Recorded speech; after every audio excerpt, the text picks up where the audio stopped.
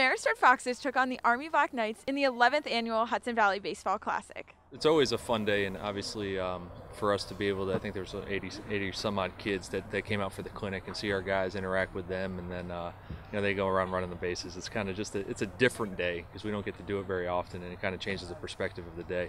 And then obviously to compete against Army and the fireworks at the end, obviously it's a great day for everybody that came to the park. Today's a great day. Obviously, this is my 4th year doing it. The clinic's great. We get here early. We have the kids come down, and it's great working with them. We had a great atmosphere at the game, like it always is. It was awesome. We had a great crowd, and one of the best ones we've had in a long time.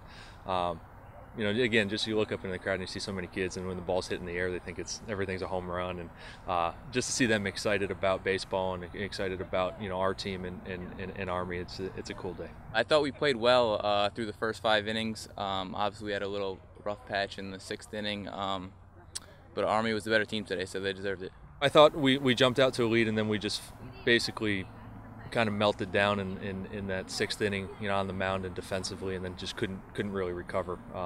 We're going through a tough patch right now, and we'll have to figure it out. We've got 2 days to figure it out before St. Peter's, and I think we will, because we've been through kind of this little funk earlier in the year. But it's just something that the guys have to keep working, and it's baseball. But we'll be ready on Saturday. With the Red Fox Network, I'm Sarah Parody.